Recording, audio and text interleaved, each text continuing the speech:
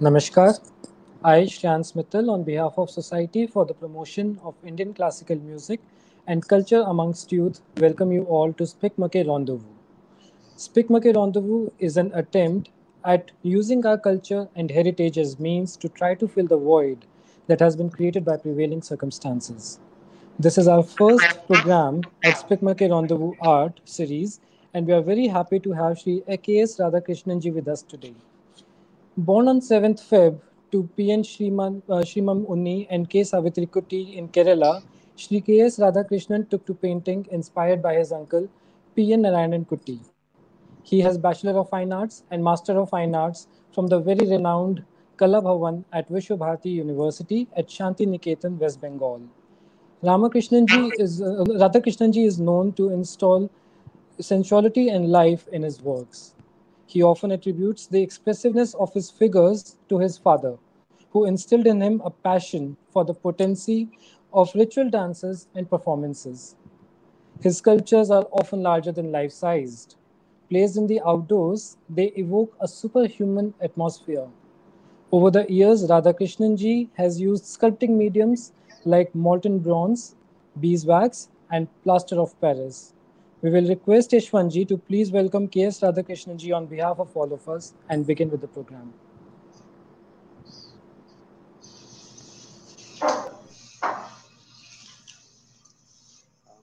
In a art camp on a sculpture, I first met Sri Radhakrishnan along with his painter and writer wife, Srimati Radhakrishnan.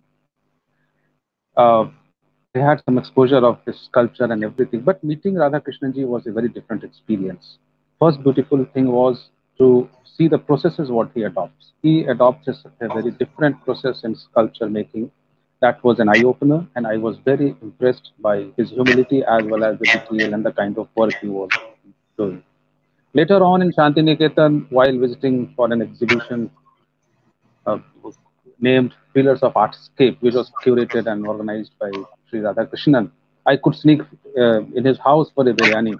And there I also met with him, Sri Shiv Kumar, Sri R. Shiv Kumar. And there over the discussion and many things about the environment of Shanti Niketan as well as the three great people of Shanti Niketan, Nandlal Bose, Vinod Bihari, and Ramkinkar Baj.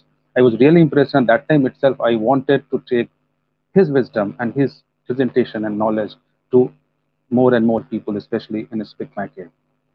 So here, sir, I am really impressed with the kind of work you are doing.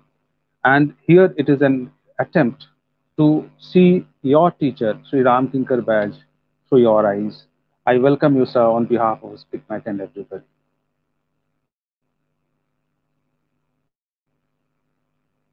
Yashwanji and SPIC MACAY to have me for this chance of showing some of my works along with my masters, Ramkinkar Baj. When you talk about Ramkinkar Baj, I mean, it's a very tough task. It's not an easy one because so much is written about him. So many people have documented and sort of, interpreted his sculptures in different ways. But as someone who really had the chance to work with to a certain extent, I really give a personal view of what I have been looking at. Now, I went to Shantiniketan the early 70s as a student to do painting in Kala sort of a faculty. So now, when I reached Shantiniketan, soon after the admission, I was trying to explore, painting department, sculpture, and graphics department.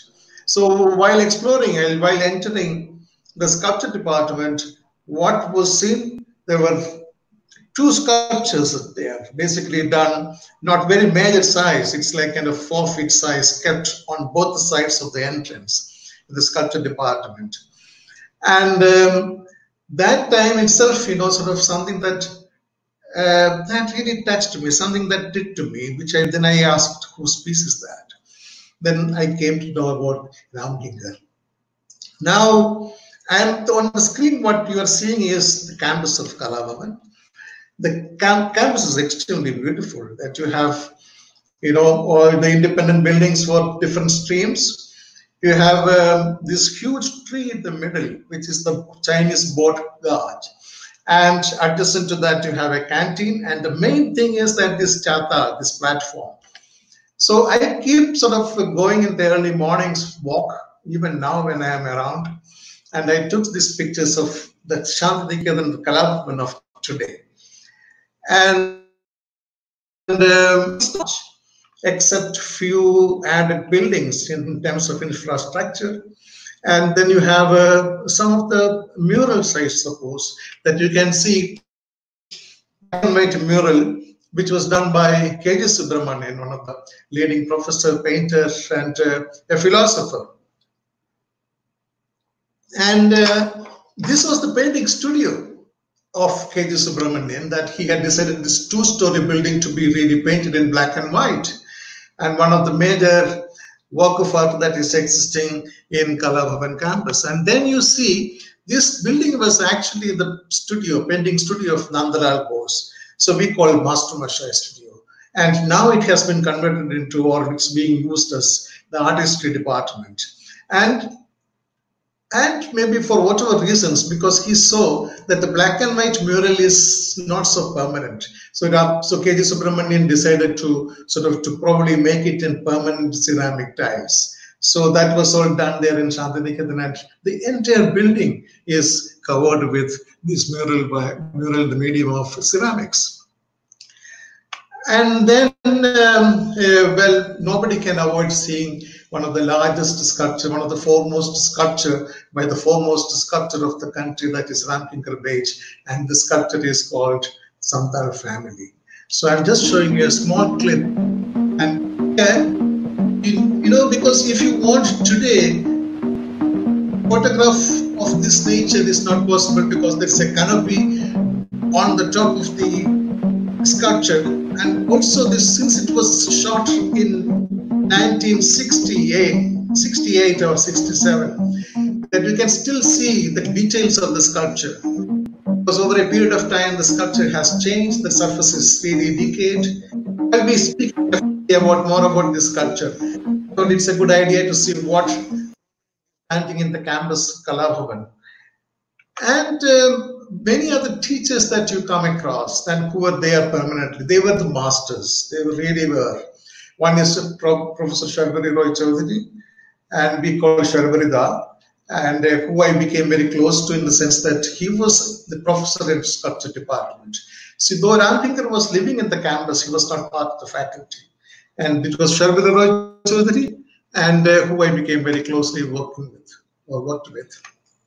See, he is so different from the rest of the people because he always wanted the tiny sculptures. I mean, the sense that a very small scale maquettes, but very freestanding with the kind of sensibilities that you can see that it's a kind of a thing so spontaneously that he kept on doing it in his own hand. He never wanted a stand to sort of work independently. He kept on working on these freestanding figures, and he's very well known for those figures because, I mean, I will definitely talk about Sharbari's sometime in the future about the sensibilities of how he handled the medium clay. See, here also you can see a small clip about Sharbari that, his sculptures are of small scale.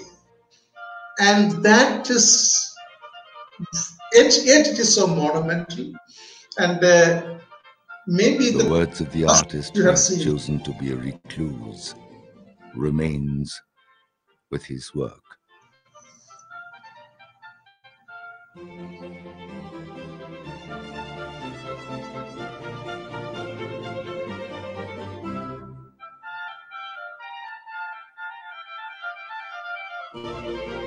So in terms of anything larger that he has done, is maybe a portrait or a bust or something like that. Otherwise, most of his sculptures are very handy, small sculptures, and he's very known for those sensitive modeling in clay. Now we can see Sharbari, that where Ali Akbar Khan is seated, as a model for Sherbury, where he was making the portrait of him, because Sherbury did many portraits of many musicians for the reason that he was in close contact with those masters. Also, for one of the reasons is that Sherbury has a great collection of music, and that's what brought him close to musicians. Certainly here, Bede Ghulam Ali Khan's portrait is done after he passed away, after Bede Ghulam Ali. So he couldn't do that when Bede Ghulam Ali was alive. So here we can see how spontaneously, and I asked him, how could you really get this? That was something so, what do you call it, very intuitive and an instinctive approach that he has taken for this portrait, because Sherbury was listening to Bede Ghulam's music while working on this portrait. So then comes the other master who is very famous, Somnath Kaur. He is probably one of the pioneer in graphics, like in etchings and lithographs and many other mediums, woodcuts and things like that. So when we were students in the 70s, Somnath Kaur had done this particular mural along with the help of his students outside the graphics department.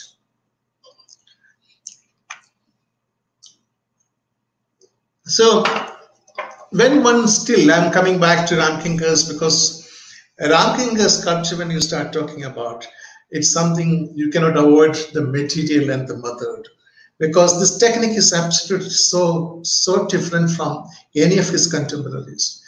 He conceives the whole sculpture with so much of planning, with maybe many of the models that are made, sketches and things like that.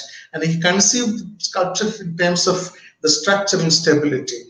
And the structure is what he starts, which we call it an armature. So the armatures are normally done with a kind of a vision that you have it for what could be the kind of a composition. And the strong armature inside, sometimes it could be steel, it could be a local material, like maybe it could be bamboo or anything like that. But that's so important for a sculptor to conceive. And most sculptors probably have taken the similar approach. But working on concrete, the medium that he has used was something so different, something that suited his temperament. Something like, because Ramkinkar kept working on clay, and the process of working on clay was like kind of building up on the top and then building. There's no limit to the height that you can reach to. But that building process itself was employed in a different manner in concrete, because concrete sculpture also can be interpreted as, say, you have a clay or plaster that the sculpture works, you take a mold of it and you have a concrete cast you can do. Like, the mortar that you fill up into the mold, and then you have the mold you break and the cast. But here it is the direct, and how? I mean, that's what the big challenge is. The armature, on that, he had mixed mortar with the pebbles and cement, and then he kept throwing onto the structure, where on a day, maybe, few hours that you work at the site, a little bit of volume will be built around. So like that, it went on working, he went on working. There's no question of changing much of it, because it was very well planned, and Ramkinkar knew how, and especially this sculpture is so complex in composition. And that complex composition is a very big challenge for even today, for people like us, working almost 50 years, we still really look at how Ramkinkar had done this. This stands out to be the best example for an artist who really got involved with something that was attained with which really suits his own temperament, and in terms of the availability of the materials. And also you look at the Santals. The Santals are the peasants. They are working in the field. They go back home. That you can see there's a kind of a movement, that is forward movement that you can see. And this to really come up with this sculpture of this scale representing the peasants, which was probably absolutely something that has never been done till that day. of bringing them much above life, to give a kind of a scale of their, scale of their presence in that, which was extremely unusual for contemporary art or the art of that time. And Ramkinkar he really did something that was a kind of responding to that immediate environment and being a part of, or being an integral part of the whole happenings of this life of these peasants, Santals. Then this sculpture was later casted into bronze. That was early I think that was in 80s.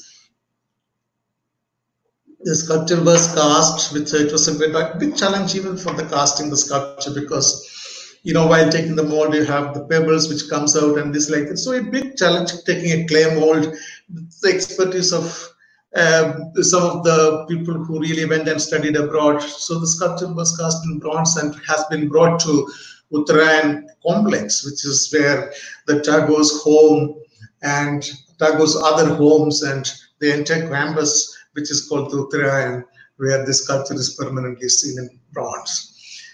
Now, it's good that this bronze sculpture is being made that time, because today, for any reference, well, this has to be really looked at as the original, for the reason that the actual original sculpture's surface is not the same as it was done years back. So you can see, the frontal movement, and because this multiple figures are put together and yet integrated into one to be a kind of a composition, which is a big challenge. In 1938, Ramkinkar was probably 32 years old to come up with this foremost well-known sculpture called Santal Family. You can see some of the details of that, and here, of course, it's transferred into bronze now that you don't really get to see the exact dimensions of the surface.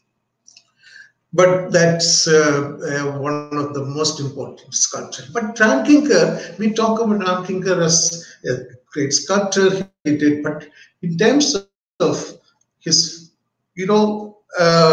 art practice, if you really look at the number of sketches, the paintings, all that, if you really put together, I mean, I don't know, many more works are still to be surfaced.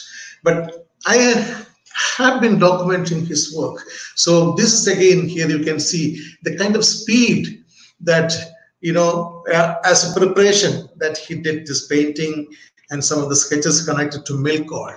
The people are working, from these same peasants who once they were working in the field, now that they are working for the mills, rice mills and things like that. So you have a milk oil, one of the sculptures which is still existing in Shantiniketan, and the preparatory drawings that you can see connected, some of these paintings.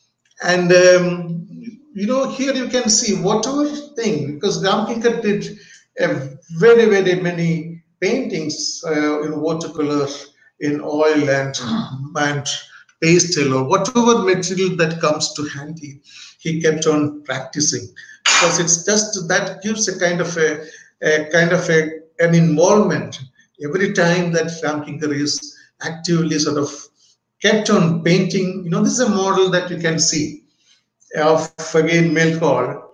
From this you can see the kind of ragged surface of the clay, and this clay form is still like that. It is not even cast into bronze or anything else. From here you can see that, that the two figures, multiple figures, and the detail here on this side, we can see something sort of flying away, kind of, it could be clothes, and you can see at the last when sculpture comes here, the kind of speed, the kind of, it's a big shift from his other art practices. If you look at it in 1950s, that Ramkinkar has done this milk oil. And yeah, these are some of the photographs taken, early photographs, where you still have the real surfaces. And this tremendous force towards that, moving towards the French movement, and integrating all the figures together with the kind of clothes that is flying, And even below with the child, one child that is sort of following or running along with them, sort of throwing or spreading the dust behind. So this one way of just reading sculpture, but with the same technique to really come up with this monumental sculptures of, Santhal family and many other sculptures which are existing in Shantiniketan by Ramkinkar is a big, big challenge. And I don't think that any sculptor has really sort of worked on anything of this kind till that time. But this again a clip where Ramkinkar goes to Golpada, one of the villages, but this clip doesn't, I'm just showing you the kind of environment of the villages where Ramkinkar went. So while discussing about two pieces of Ramkinkar, I have chosen one is the Harvester and the other is the Yaksha and the Yakshi. So the Harvester is for that he doesn't have to go anywhere else. There you can always see that he goes to any of the villages everywhere. Shantiniketan is surrounded by villages and paddy field and forests and the kind of natural environment Ramkinkar goes to sort of to do instant drawings by being at the site. So he sees these people working. We can see the very, very posture of Ramkinkar's, these women working in the field. We can see that this seedling of the paddy field, that you can see that the posture that he studies and then try to put them, maybe sometime with the colors and sometime with the kind of a composition of few figures put together. So this activities, the action that he captures into his pictorial frame. And all these compositions are decided sometime at the site itself. And most of this case, Ramkinkar was sort of drawing straight from life. And you have, the very act itself sort of showing how all these people are working, and Ramkinkar himself when he was working, the kind of speed, equally with the kind of speed of these people's working, approach. And Ramkinkar also had to naturally deliver that work so fast. It's not something that there's this. It's so much on the spot that he kept working on these watercolors and this with a few lines and the whole landscape. It brings the whole spirit of the action that's happening, and also Ramkinkar's speed itself while working also is so visible in these watercolors and the kind of compositions that he really does it. It's again not that, because see, certain works that you really do it in your studio and certain things that you do it from life. So from life, there's not much time sort of to think about it. It is so emotional, and that you can extremely visible in many of his watercolors and the sketches. I keep running these images just to get an idea about how variations have been. Like here, there is a painting, the thick pigmented paintings that he has done with his harvesting, where there's a bullock cart and all this paddy from the paddy field that are all getting stored and taken to sort of to the sides. But here again, you can see some penanting drawings which were also sort of done at the same time. You can see whatever, because he always had a sketchbook and he always documented all these actions. But then what happens later when it comes to making of a sculpture?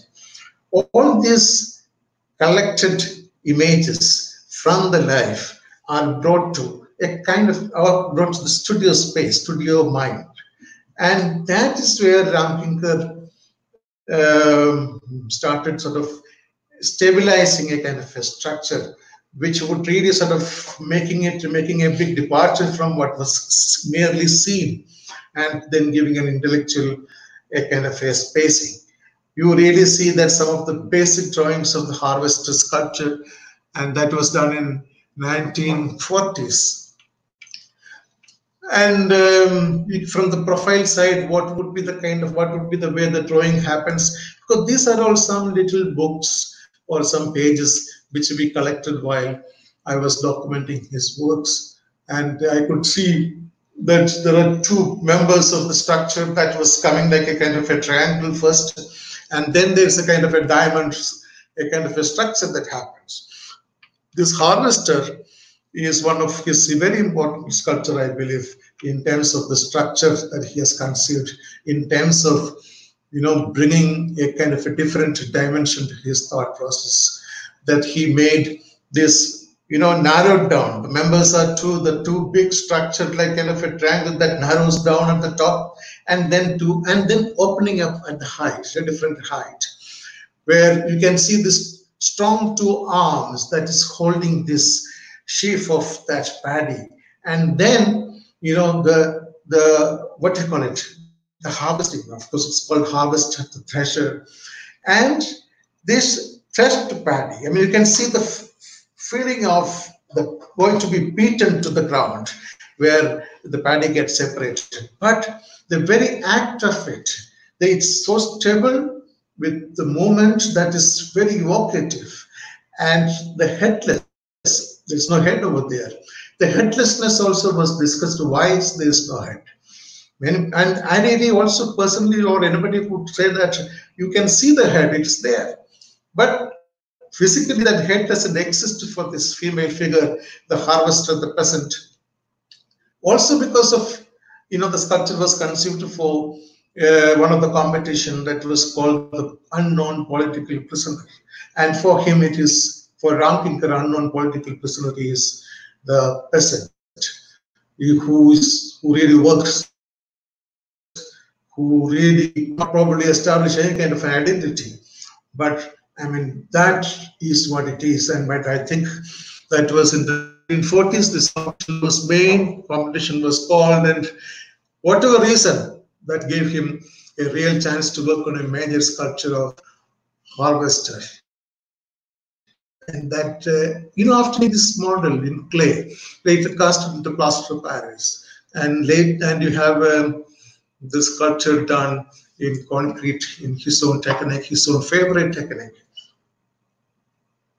The sculpture is raised from the ground because he wanted it to be seen, a kind of a different way of looking at it. He wanted it to be seen from below. He wanted that monumental thing, that because, this act is probably much more felt seen from below. And I think that was the reason, because both the other sculptures were not really sort of kept, that was on the ground level. And in this case, Ramkinkar decided to have it really seen from below. And from below also, when you look at it, because that headlessness, that is,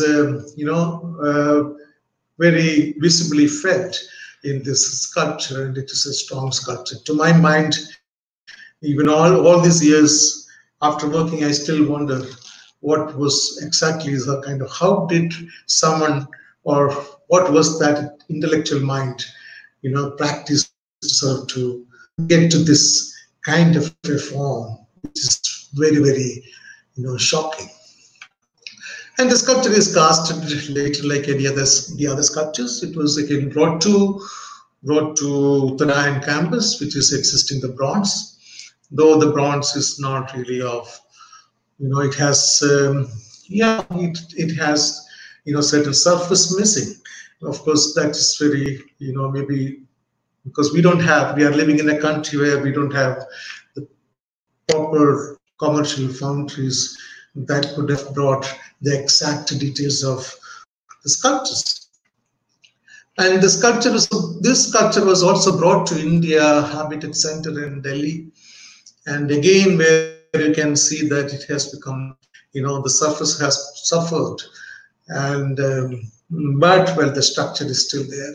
So sometimes, when the structure, it can still communicate, but it would have been fantastic having, the detailed surface to make the touch of the artist. The technique which is very exquisite, which is very different from the rest of the artists. So now I'm coming back to, another sculpture, which is the Yaksha. See, Yaksha is done for the Reserve Bank of India on the Parliament Street in Delhi. The sculpture is commissioned by them. So when there is a commissioned sculpture, and when there is a sculpture that you do it on your own, so there is a totally different approach. But Ramkinkar's approach here, with the kind of, he started developing how, with the very simple lines, that this is probably the first attempt of, doing that yaksha figure or yakshi figure. But you can, I don't know whether, how can you read with these few lines, but when you really see it, the final product, but all these lines become so meaningful.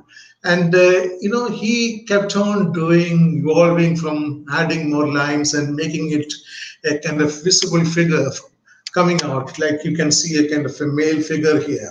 The hands are sort of folded, and he's still studying and exploring, doesn't know what exactly the kind of way the structure has to be formed. Because one of the limitations for Ramkinkar's, for this commission job, was that he was told to do the sculpture in stone instead of his own or his familiar techniques, or like working in clay or cast, concrete or anything of that.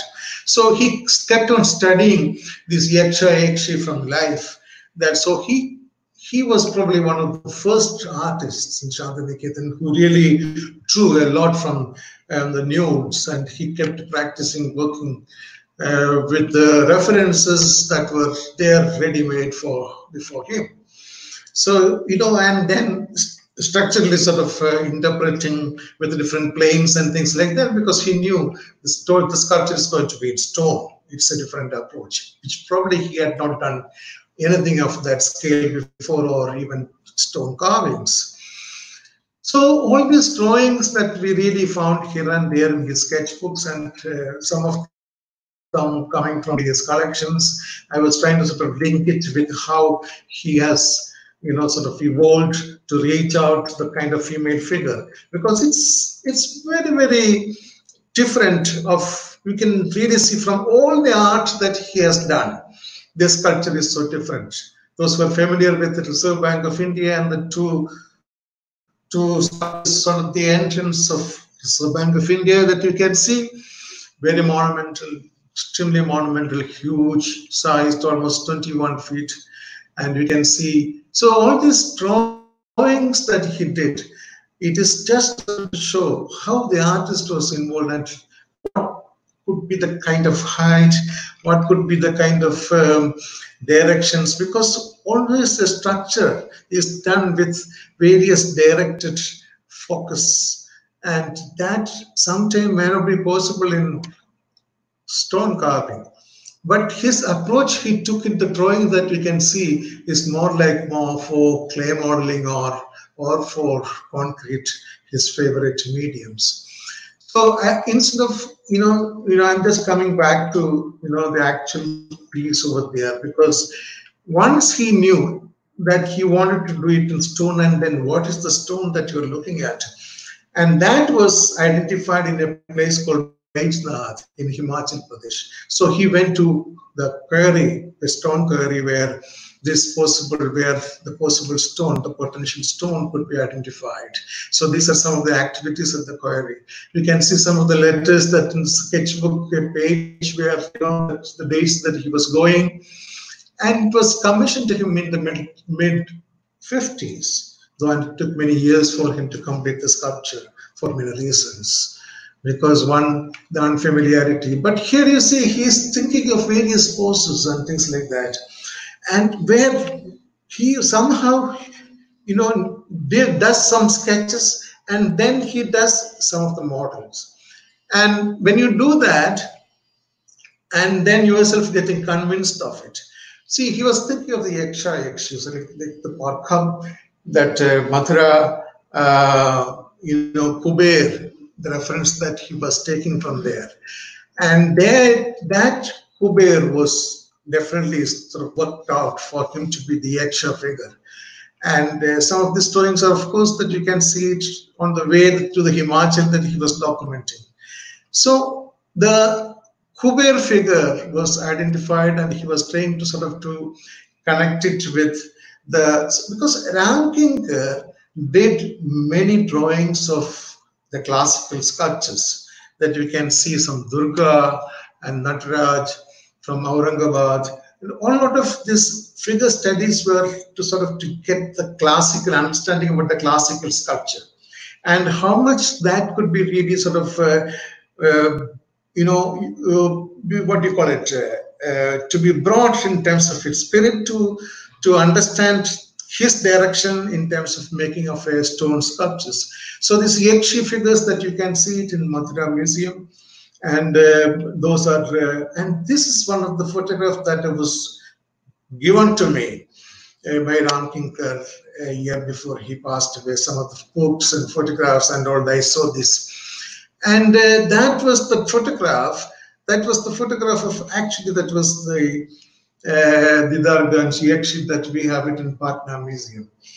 So now he had settled more or less for, he was drawn to this Yakshi figure. And this was the, you see, this is the building, the RBA building, and then he was trying to sort of place where, what's the kind of height. You can see somebody sort of, cycling in front of the building, and you can see the kind of scale. So what should be the scale and what height, and all lot of decisions were to be made. And he started working on from all these drawings, and simultaneously he was doing some of the murals, some of the maquettes, the models in clay. And the posture that you can see, that she is standing where really very realistically a kind of composed figure with the clay that he has done with all the kind of particular style, that she is holding something, a kind of a I think it's a sheaf of corn that she is holding on to, which so the posture is more or less decided. That you can see on the left side a kind of a lotus. So dealing with that, the sheaf of corn that is on the right side, right hand, and the left hand you have the lotus flower in the hands of the Yakshi. And sometimes he was also trying to sort of to impose some of the natural elements like the trees. Now how that sheaf of corn is getting into a kind of a stylized form. So all lot of experiments, it was still not a decided thing because it was still modeling. And to transfer that into clay, from clay to stone, it's a different challenge. So Ramkinkar, now this is probably one of the sculptures that you can see a straight line on the right side of the figure. That straight lines probably sort of he was conceiving as a kind of a stone block, and then have to sort of to make it fully content sculpture within the kind of given space, given stone, vertical stone piece.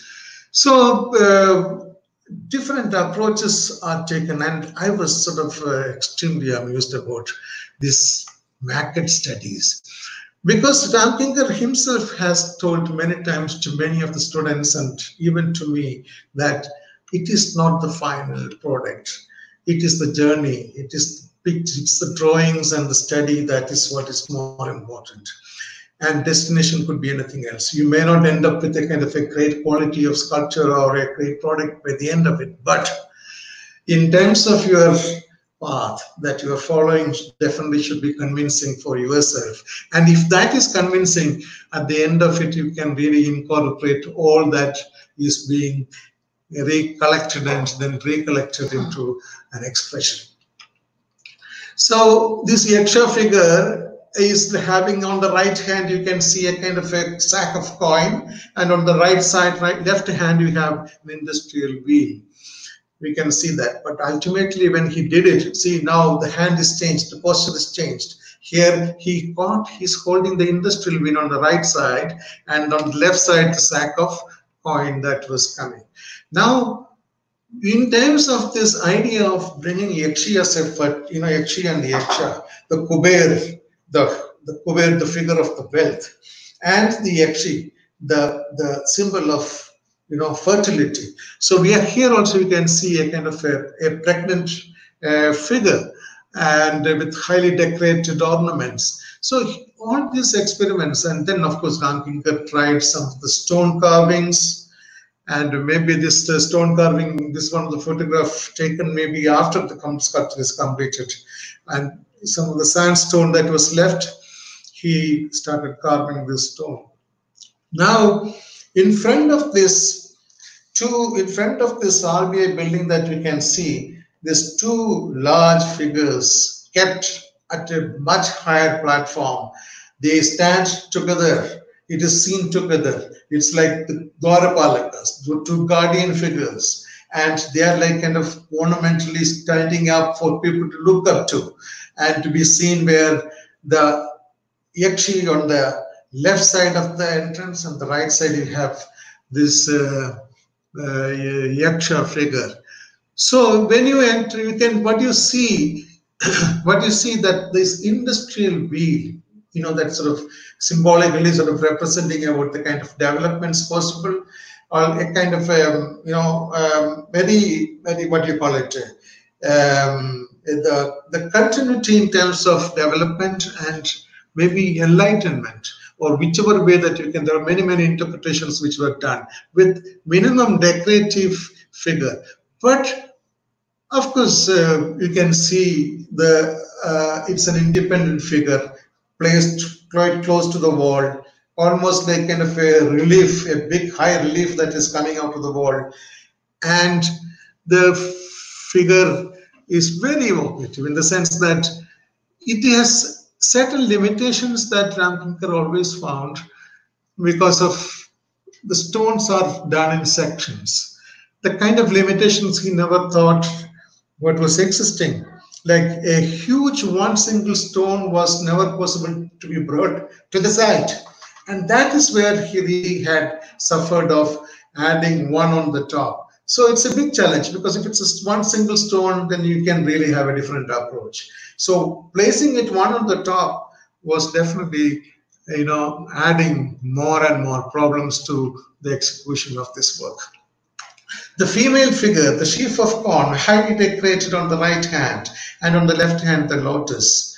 And you know that she is definitely one of the, you hear the face that we can see is a kind of very strong reference of the Santals.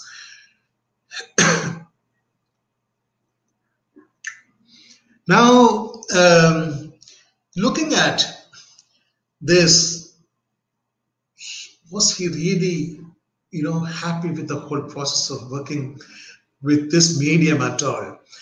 What it would have been if he were given full freedom and to come up with these two figures in a technique of his own, where he is comfortable with working with concrete, or maybe a large bronze sculpture or something to be made.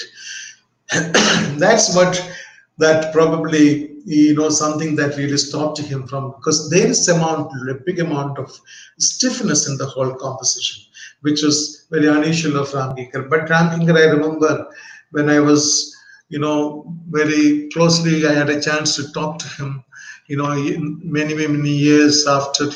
I'm talking about a year before he passed away. I had this chance of doing a portrait of Ramkinkar, where we had spent a lot of time together, and his silence, was so communicative. And sometimes he also told me that, that piece which should have been brought down, if it could have been brought down. So I don't know what he meant by that. He wanted that sculpture, that head of Yakshi to be brought down. And that was not possible because, the kind of lot of constraints at the site, which didn't let Ramkinkar to take a decision. And it was already delayed, and many other problems, which we cannot discuss now here. But for whatever reasons, that thing that remained in the mind of Ramkinkar, that it should have been brought down for some more work to be done. I never asked him what would you have done, because I don't know, maybe, something that he really sort of kept into his mind, which couldn't be explained. And that was Ramkinkar Bej. Well, after talking about,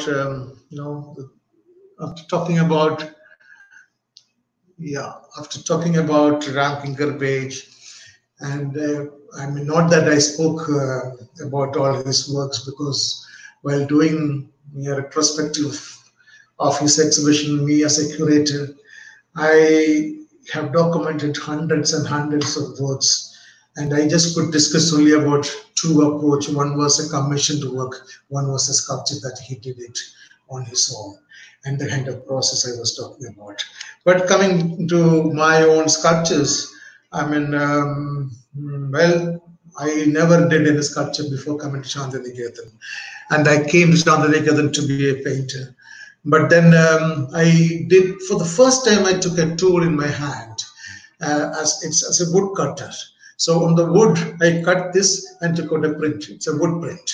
And that was the class of Somnath Kaur. And then I went to the sculpture class. I was told that there is a sculpture to be made. There was a certain amount of clay that was given. Never tried it before. So I just attempted a kind of a small field, and the sculpture turned out to be interesting. At least it was appreciated by Professor Sharbhari Roy Chaudhary, who I was so close to. He was the teacher, he was the professor, he was the inspiration for me to be taking up sculpture as a specialization, especially after doing the sculpture in my first year. And it's a female torso, and he told me, please, whenever you have a chance, you should make it bigger, because it has a monumental quality. I was thinking, my God, it's too early to decide something like that. But the chance came. In Bikaner, they have asked me if I could be a monumental sculpture in concrete, because my approach was to concrete was not Ramkinkers, because that was not possible, because that was something typically Ramkinkar, the concrete, working on the concrete directly. But when I took to doing that, I made a huge entire sculpture in clay, and I have made a mold and then cast cement. It is in front of the circuit house in Bikaner. And also Jaisalmer Highway, and the same year 1986, I suppose, when the stands came to me, I did a monumental sculpture also of 13 feet. You can see the molds are all put together and then created that huge sculpture called The Woman on the Step. Now, the Shantiniketan had so many villages around. And the workers, the people who are working there, really work on the roadside. We can see that they are preparing jaggery, from the date palms, and they are selling on the street side. So they are so self-employed. And sometimes during different seasons, during not harvesting seasons, they really take up this kind of jobs. So people, are very simple Santals. The roads are all like kind of some Kacha road that we can see, and whole Shantiniketan environment is so natural, so inspiring, especially for an art student. It is, you become one with the nature. And then while coming one time, that I was coming from one of the villages, Santal villages, and I found somebody on the roadside. He's standing and giving me a smile, and didn't speak much, but then he brought out just two words, Dada, Roti. And this expression, asking for bread, and with this kind of an innocent smile, that was something that touched me so much. I asked him to come and sit behind my side. I took him to my studio and made a portrait. And after doing the portrait, he went back. He went, I gave him some money. And after an hour or so, he came back with a clean shaven head. And here, Dada, I'm here. So that was where I really changed my sculpture also. And then he became, I asked his name is Musui. So this Musui is a Santal boy, probably was of my same age. So where I could really sort of connect with myself, and I don't know, there was something that was connected between us. And that was, then he became a model for the department. And in the department, many people started using him as a full model, because he was an extreme model, because he could become a kind of a complete nude model, unlike many other male model. And he had a kind of an innocence, his squint eyes, and kind of presence that he's standing for everybody, here I am, like kind of thing. So I did this sculpture, and later I cast it into cement. And when I really left Shantiniketan, getting a fellowship that brought me to Delhi, I carried nothing else other than that head, and that head was cut, and that was a part of my permanent fixture in my studio. And this Musi's head it was everywhere. Whenever you change the studio, because you don't have a studio of your own, so you shift, but you shift with Musi. So Musi has been following wherever I went, and I made this studio in Chhatarpur near Mehrauli in Delhi, where I started working 90s, early 90s. I think 98 was planned, and 93 I have the studio working. And those years I was working on sculptures of a different kind. You can see, many people say, oh yeah, you can see some Ramkinkar's influence and things like that. That, you know, the planes, different planes and volumes and juxtaposed sort of to create a kind of a positioning, you know, especially this sculpture. I mean, you can see a female figure precariously positioned and on, you know, onto a base, split to base. So this kind of subjects that was so much, I was involved with this existential problems, I mean, I suppose, because that was the period. And this is after I come back from Khajuraho, I made a Chandela rider. And then I kept working on various sculptures, which were probably more, very small in scale. And then I found a kind of a very, very big sponsor who really offered that, well, I would support for you to do some large sculptures, because that was a dream for any sculptor for that reason. Where I have done this large monumental sculptures. So this is a site in France where I could install. So this sort of sponsorship was extremely unexpected, and to a certain extent just luck that I found this guy who ordered me, any sculpture that you make, please show me before you sell to anybody else. And there was no market, there was no question of selling anybody else, because there's nobody else standing for that. So here, whatever I made, I started showing him, and he said, please send it. So I kept on sending all the sculptures abroad. But at the same time, I made one editions, because bronze has that facility that you can make one edition of it, and the same mold you can use for another wax, making another edition. So this was a display that has happened on the Park Street in Calcutta, sponsored by the Jindal and the Park Hotel APJ group. So the sculpture was exhibited, and so, you know, all this kind of sculptures while making, Musi was in my studio always. The Musi's head was there wherever I enter. You get to see the portrait, but many years it was there in the studio. But it was sort of you know, like in 1996, I suppose, I was commissioned by one of the travel house, asking me if I could do a sculpture based on travel as a concept. And travel, when I thought maybe people carrying, because Calcutta, I come from Calcutta, and the rickshaw, the pull rickshaw, the hand pull rickshaws were what I thought maybe, you know, could be an interesting idea in a modern time, something very contrast to that, and also to be kept on the rooftop. You know, when you don't see a rickshaw on the rooftop. And also then I was thinking, who would be pulling that rickshaw? And it was so easy for me to decide, oh yeah, who could be that? Why not? Check with Musi. Yes, and here Musi decided I wanted Musi. So I made a small model of this rickshaw, and then the actual size of the Musi. Musi was very comfortable, or the choreographed figure standing between the two arms, you know, sort of both the arms are holding onto the handles, and the passenger becomes a crow. And now many people ask me, why is that you don't have a passenger? It's only a crow. Because crow comes and goes. It's like a memory. It doesn't stand there, because nothing is permanent there. And Musi carries his memory here. Well, a sculpture is installed. You can see it on the top of the rooftop of the travel house. And in Delhi. So the rickshaw is big enough that even I could sit. So I don't know, it was from that time onwards probably Musi started taking me along. And my journey with Musi started.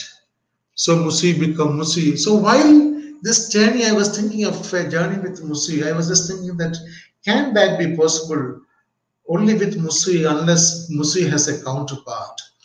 So that's where I conceived exactly Musi's head. I have added hair, and the female counterpart is created out of Musi, and I called it Maya. Maya in Bangla, they call it the girl. Basically, it's Maya. So Musi and Maya is becoming a kind of two characters that I have been engaged with from the mid-90s. So Maya is in one of the posters, like kind of again the palm grove, and Musi is sort of getting very celebratory kind of a posture, same site.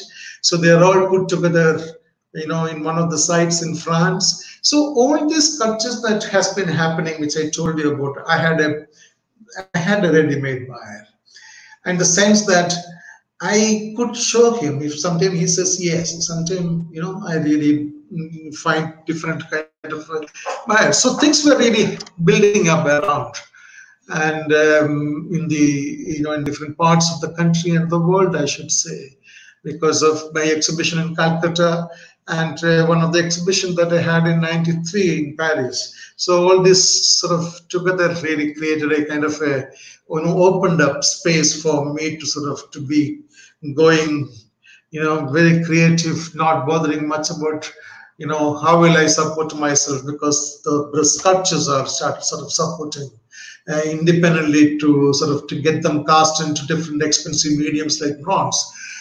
And this is one of the clip which is not going to be, again, that was connected to the rat trap. Now, Adur Gopalakrishnan's rat trap was sort of very inspiring actually. And it was always in my mind, maybe, that a sculptural idea may come up with that. But here, Musui is catching a rat. He is sort of holding a rat trap inside, but he himself is in the trap that you can see. So I'm just trying to sort of to see some series of sculptures and the kind of doing a lot of drawings. So rat catcher, Musi become a rat catcher, as simple as that. And the Maya becomes a writer, and also she becomes a creature. And Musi becomes the Jesus and also a devil. And she is a pianist, and Musi becomes a Brahmin. Now, Musi becomes Mullah Nasruddin, while Maya becomes a graduate. Because in Shantiniketan as a graduate, you get this leaf, which we call it Shaptaparni, but Chatim in Bangla. So we get this leaf as a symbolic gesture. And so Mohenjo-daro dancing girl is made to be life size. She goes to Shantiniketan as a student and become a graduate. And she's holding with pride, what she has been received. So now you have the same sculpture I have donated to Kamala Nehru College in Delhi, and very well received by students, and an appropriate site, I felt. And she becomes a postgraduate, and also she's just vertically, she's holding on, she's horizontally, she's being placed on a vertical stand. Against any odds, she is still holding on to herself, or she's holding on to the values. So, and Maya becomes on the crest, she's sort of holding to herself on the crest of a wave. And Kalamandalam Musui, and while she becomes a windmill, and Musi becomes equally like a windmill, and Musi and Maya, they are holding each other's head. I mean, they are inseparable. They are just two halves are put together to become one. They are holding on to the single, for the first time they're coming onto one platform. She becomes an angel. Angel landed from somewhere. And also he becomes the Nadaraj. And while within only the Indian icons and things like that, and she becomes the Mona Lisa. So, and Maya plays with Musui, and here Musui becomes the Mahishasur, so she is the Durga posture, and also a tree goddess. And you know, they're together on the railings with my sponsors from Denmark, and they have probably the biggest collection of my sculptures over a period of time, and they have the fantastic sights, the walking on the water, and you know, Maya becomes an arrow and the bow together. So this is a model which was done in 4 feet size, but later I had the chance sort of to make it bigger, and I felt it is an appropriate sculpture to be placed for a Snataka, for someone who is coming out of the university.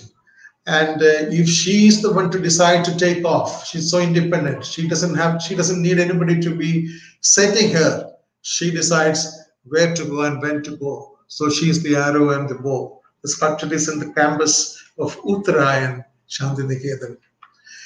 The sculptures continued with a series of multiplicity of compositions, which becomes a kind of a global structure, and it is being placed in the HCL building. And also, when India, Delhi government has developed a site called Garden of Five Senses, where I have done this large monumental sculpture. So I was sort of, shifted to my colony, in Chhatrapur with a lot of difficulties, a lot of problems, electricity problem, water problems, all that was there. And the colony was coming up. So I could see a colony that is getting mushroomed with small little, clustered homes, they call it, but it's all basically temporary structures were coming up. And then all those people, I sort of thought maybe they don't have an identity of their own, they are just small people. So I started making these tiny people and casted them in hundreds. And I put them together to create a series of sculptures called the Human Box. And these people are getting into all kinds of geometrical oriented figure boxes, and so it just opposed to this geometric and the organic. They are getting into the vessels has become content, and it's like kind of a global immigrated space, and they are like becoming a ritual, content. They are like, maybe I did the sculpture in Puri, and to get into Maya's and Musi's space. And you can see Musi holding on to this human box, and these two, for the first time, decided to make a travel together. Musi and the Maya. The sculpture is small in scale, around 12 to 13 inches. So I made them into 5, and then that becomes 6 and 10, 100, weaving into them, making into hundreds of these figures. So what happens is that all these figures are really put together to get into or get onto a kind of a slanting space, which I call it a ramp, and they are gradually ascending into a kind of a higher platform where you have the larger than life size, a figure is being placed, and the posture itself is saying that this is Ramakrishna, and Ramakrishna is much higher enlightened, kind of a sage character, and Musi and Mayas are really sort of looking up to. But this Musi, the Ramakrishna also has the same Musi, and the people who are also on the ground are Musis and Mayas. So to be perfect also doesn't have to be someone coming from outside. It could be one from the crowd. So to be perfect doesn't have to be coming from an unknown world. So Musui and Maya series, I started working in hundreds and hundreds of these figures. And the counterpart of Ramakrishna, the Sharda, is being seated among the crowd. Again, because I wanted these two ramps are put together to form a kind of a composition, which is extensively shown in various exhibitions. You can see some photographs taken by my very close friend Pradas Gupta, seen from the top. And I just cannot avoid showing these images because they are some of the best compositions.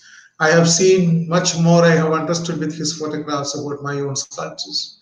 And coming back from Cairo, I made a cell kit with a guardian goddess. And Musi was still in Shantiniketan working in one of the tea shop.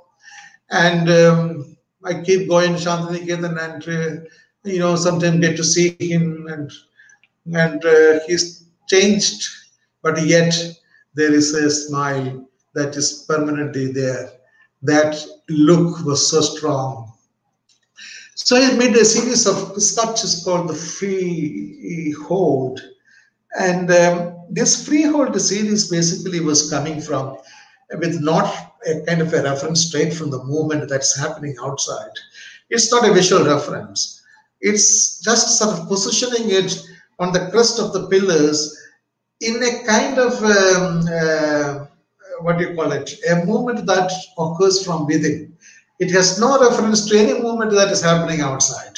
So I kept doing a lot of series of sculptures. Maybe sometimes he is on the elbow, she is also standing vertically with the elbow. So all kinds of movements. That was definitely from the very beginning that my primary interest was continued with this Freehold sculptures. And but the writer is always there. And she is very precariously positioned, but I think I don't find it uncomfortable. So maybe the same way I can expect others also to be looking at that, that this is a very comfortable posture for someone to be in an awkward situation on crest of the pillar, can still be writing upside down Moses and the whole throne with the big basic, very basic touching on the ground. She's thrown herself into the space.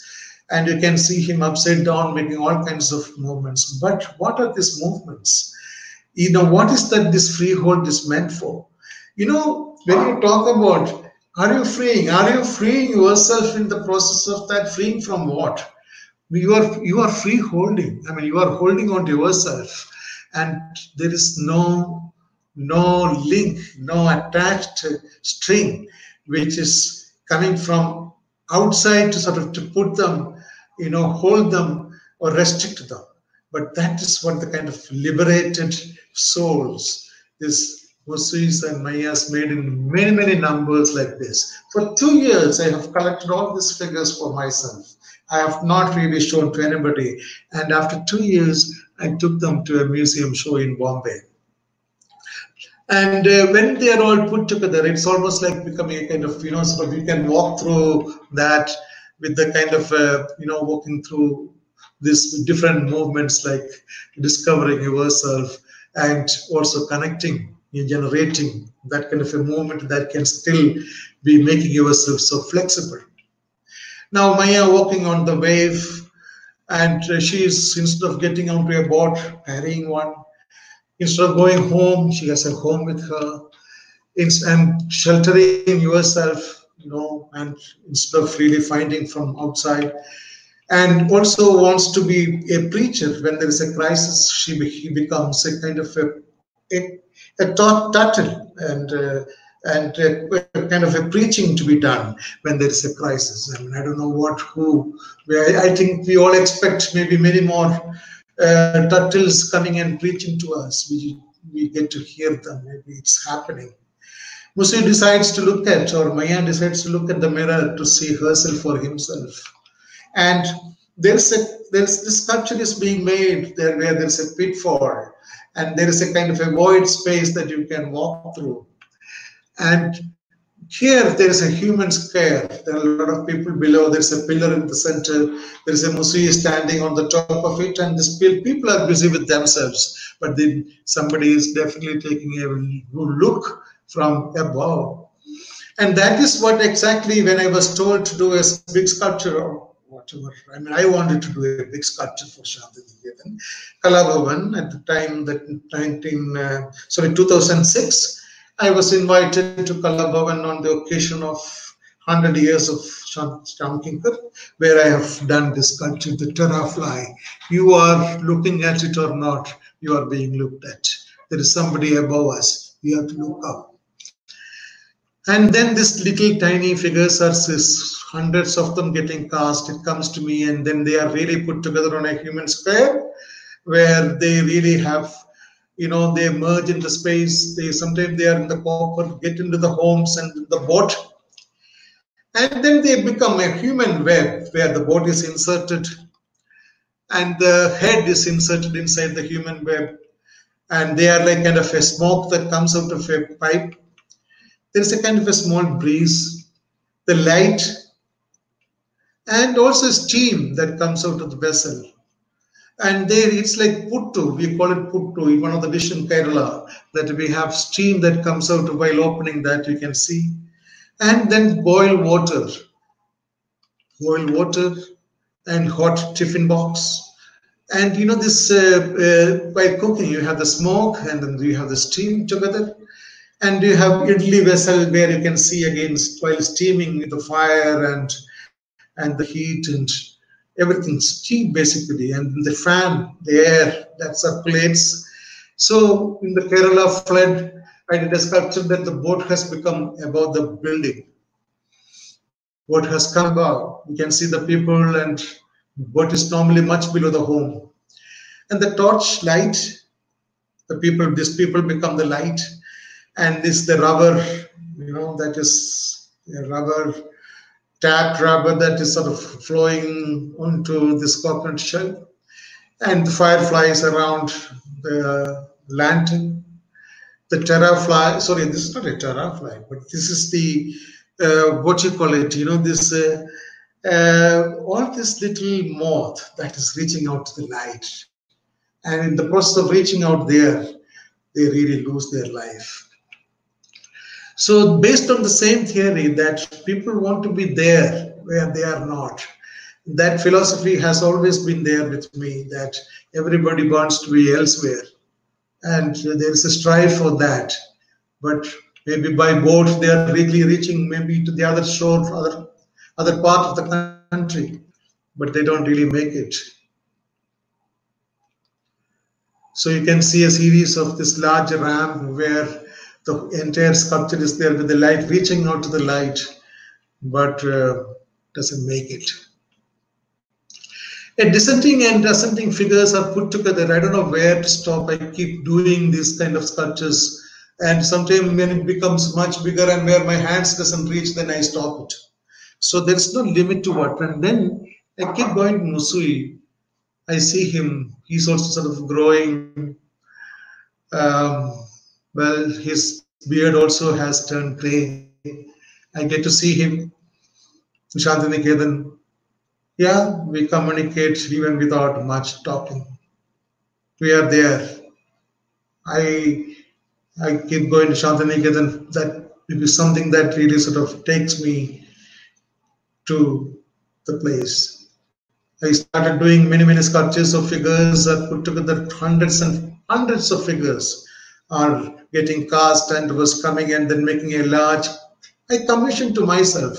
I wanted to do a large ramp, maybe around 20 meters. So there were, I don't know how many, it's not hundreds, it is thousands, the figures. Years I casted, and I completed the complete sculpture.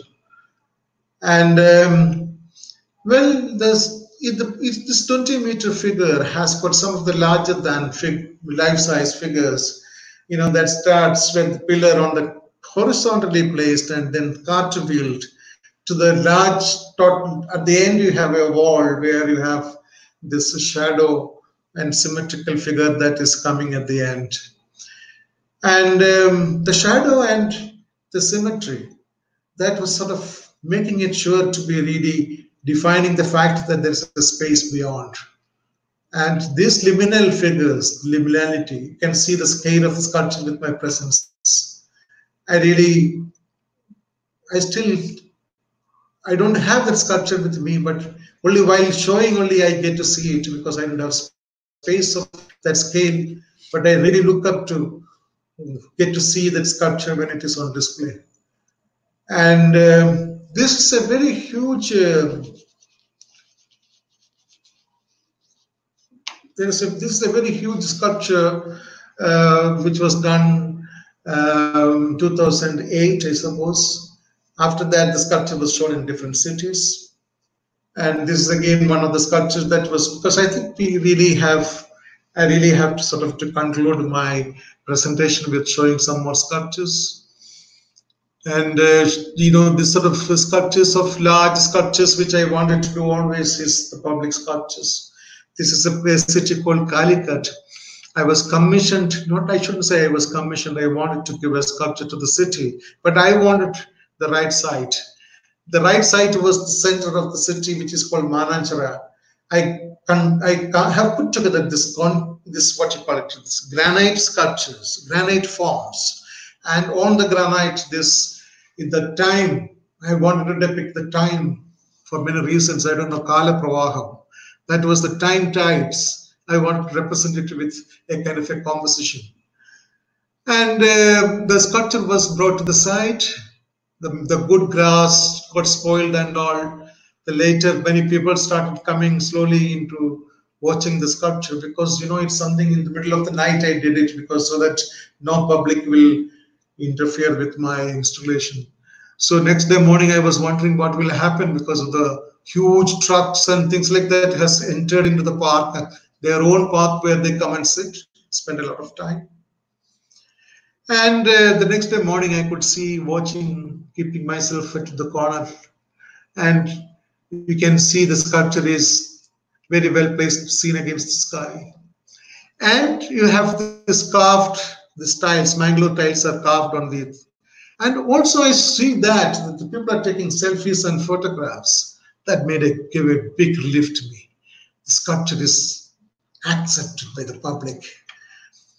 And then what I did was I've kept all those stones. The concrete part of it is sunk in, and then I started making some mound with the grass. The sculpture is complete like that. But you can see the crow sitting on Musui, and they will do its job of throwing and all that. You can see it. But then public is there to take care of it. I always felt because I am somewhere else, but I saw in one of the newspaper a photograph, 3 men standing and cleaning my Musui on the top of that granite stone. They made it their own. The sculpture is there for a long time. I'm sure it would still, because it's in the hands of the public. It's not. This Musui really is sort of well placed there. And then I did a couple of sculptures in Bombay. And, some of the Musuis are sort of spirally reaching out to a kind of a different space. I go to my foundry in Rajasthan where I keep checking and putting them together and building. And this large sculpture was brought to the site where I wanted to do it in my hometown in Kerala, where the Kottayam where I belong to. And I was given one of the primary site, a park where people will come and sit and spend a lot of time with my sculptures. It's the sthiti and the gati, it is the Musui. One Musui is sort of putting both the legs on his head, and Musui and Maya with the kind of different movements on both the sides. And you can see how height, where I'm standing there in the middle of it, you can make out the scale of the sculpture. And the same piece has been placed in Bangalore on the roadside. And then I worked on another large sculpture, which I really felt some of the right space when you want to donate a sculpture because it's like you can connect it. I wanted this large Musui to be placed somewhere in Goa, and I was given total freedom of choosing the site. So I made this, tiled home with the Mangalore tiles and things like that. And after casting in Jaipur, the sculpture was brought to the site, and the sculpture is installed. The whole entire building with the concrete and the arched building is in bronze on the promenade on the river Mandavi. You can see that in Panjim, this sculpture is being placed. It's a very beautiful location. And already my friends start sort of being with me to share the experience of what it is to be along with the sculpture. And the sculpture is now there in Goa for all the time to come. It's almost like Musui is there taking a look. For all the people who are outsiders also are sort of very welcomed by Musui. And that's what I should say, that this is my last image that where I am stopping. And I thank you so much for viewing it. So we really thank you. I think this was a very beautiful journey. It was not just a session. And some of the key takeaways, I think one thing you mentioned about Ram Kinkar Baj, he was an ascetic person. I think everyone who has some knowledge about Baj, he will always connect with the fact that he was a very ascetic person and very spiritual as well. And that it is not the final product, it is the journey that matters. So what we get to see right now is just the product, not the journey. So thanks a lot for the journey, and also for your journey. The way you met Musui and you empowered a person from Santhal to become what not. Musui became Maya.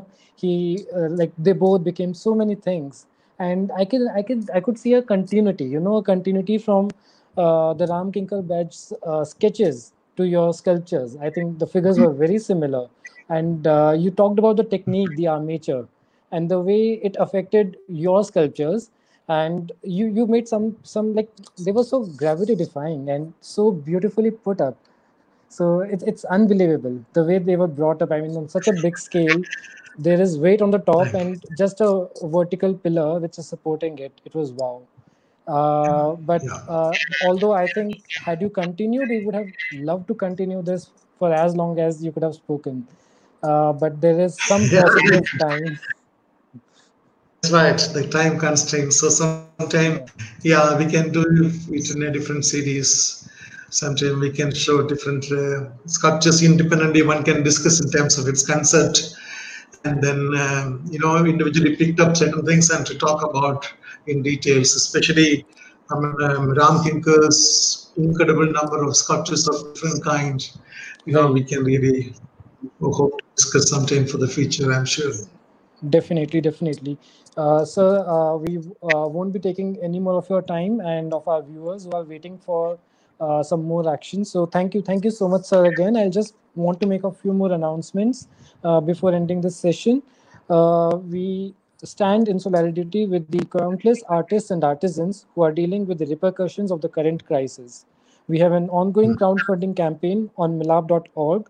Please visit milab.org/fundraisers/support-SPIC MACAY. Konaji, would you like to give a closing statement and then we'll end this session? Sir, thank you for a fascinating, brilliant journey of the entire lifetime of your own journey at Vishwabharati University with your Guru Ram Kinkarji's journey, and then your own journey with the sculpture. It is just brilliant. I mean, I think there are no words really to even say. This probably is once in a lifetime experience for a lot of us here who are listening to you, and just thank you. But one thing that caught me is what you said is that the sculpture is theirs and it's for them to take care, and I think that's what it is ultimately. That is for all of us, and it's for all of us to take care of it. And that's just right. Very emotional. Once it goes to public, then it's a piece for the public to live with it, to understand it, it becomes an integral part of the society and that space that it belongs to. Absolutely, Yeah. absolutely. It's just brilliant, sir. Thank you so much for sharing your experience.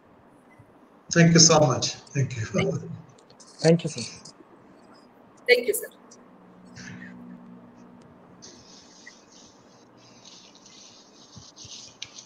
Stop sharing.